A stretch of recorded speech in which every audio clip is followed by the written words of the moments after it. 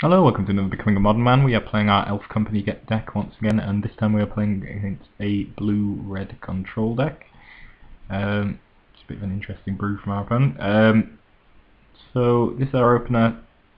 Looks fairly decent. One land is a little sketchy, but I think we can probably run with it. We've got a Mystic to make the mana up. We're also on the draw. Otherwise this hand is fairly stacked, so happy to keep this. Don't these off with a Tarn into Island, into Serum Visions. It's fine. Draw a forest, which is nice. I'm going to leave with as much mana as possible. Then next turn we can possibly Visionary Sentinel or drop an Archdruid or an Azuri. Given he's got Scalding Tarns, I'm assuming he's running some sort of, probably running bolts and etc. So decided to just run off some out. Visionary draws a card, and then Mystic to play out the Metal Sentinel. What fetches up Steam Vents, passes the Scalding Tarn, Serum Visions, passes the turn back. Run out Archdruid. Could run out Azuri instead to protect our guys, but either way it's probably going to be the target, so I guess it doesn't make a great deal. This way we get to attack for more damage, so I think I like this play. We can attack with all our guys. Option we eat a bull, and then a snag hits our Metal Sentinel, which is, means we just get to attack for 2 this turn, which, I mean, it's not devastating, but it's not ideal, obviously. I'm going to route Azuri, back with this Visionary, keeping the Mystic back for regen mana, and then play Metal Sentinel. Which our opponent has a Snapcaster, hitting the Azuri. We have another one in hand, so it's not too devastating. Also we have a Collected Company, which is fairly nice. Plays Thunderbreak Regent, which is one of the new cards from Dragons of Tarkir. One that I've been thinking about experimenting with, but I just don't think it's good enough as a 4-drop. It's decent. You're probably not going to get much more advantage out of it, apart from that if they target with a removal spell, it bolts them in the face. So, I don't know.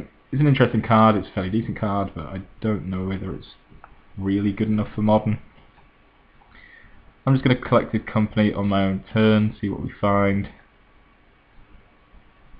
We find a Elvish Archdruid, and I'm going to drop the Scavenging Ooze in as well as potentially for a large creature. We've already got a couple of guys in our yard, so it can get pretty big. Send the rest back. Just going to pass the turn, attacking into a 4/4. But snags the Archdruid and attacks for 4. We're down to 14. But I'm not too worried about the particularly Scavenging Ooze being able to gain us a bit of life as well and become bigger than a 4/4 potentially soon. So in a turn I ate one of the creatures in my graveyard, put a +1/+1 counter on this Scavenging Ooze. I'm going to play Archdruid again, potentially setting up an Azuri soon. Put Remands, but that doesn't work thanks to Cavern of Souls. Yeah, so either didn't realise we used the Cavern or just misunderstood that Remand is a counter, not a return to hand spell. So that doesn't work, and we're able to attack him with these guys.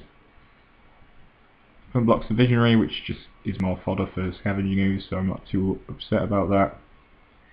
And then I think our opponent just concedes there. We are pretty far ahead. We can make a 5/5, or actually make a 6/6 Scavenging Ooze, which is considerably better than what he can do.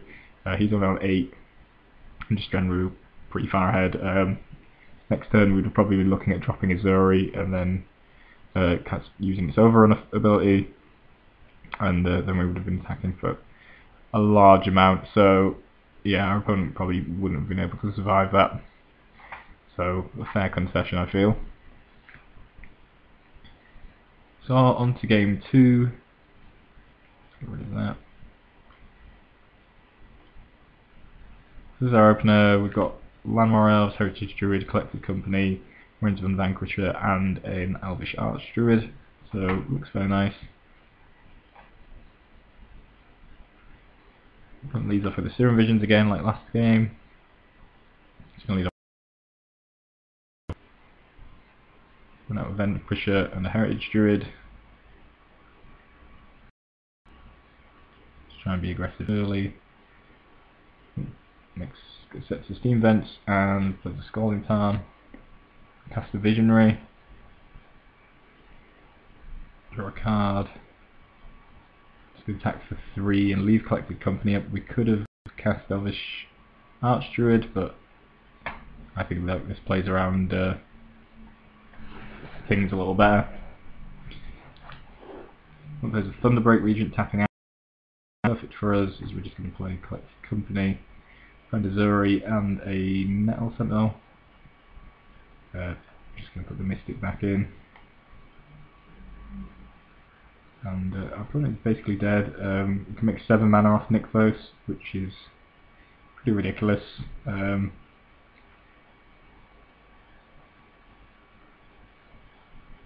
So this uses Uri's Overrun ability. Let's cast Dismember on the Thunderbreak Regent. Doesn't really matter though, he's dead anyway. We block 4 of this damage because it's all got trample. And we're going to do more than damage to him, so it didn't really matter. We didn't need to do that.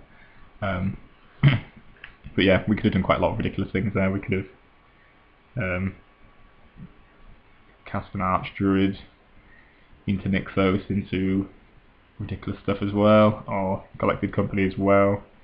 Collected Company into a Nykthos activation. But yeah, regardless, we basically just won there. So that was possibly one of our faster wins with the deck, and worked out pretty nicely. And Uzuri basically just wraps everything up nicely with its Overrun ability. So that's how we want to function really as a deck.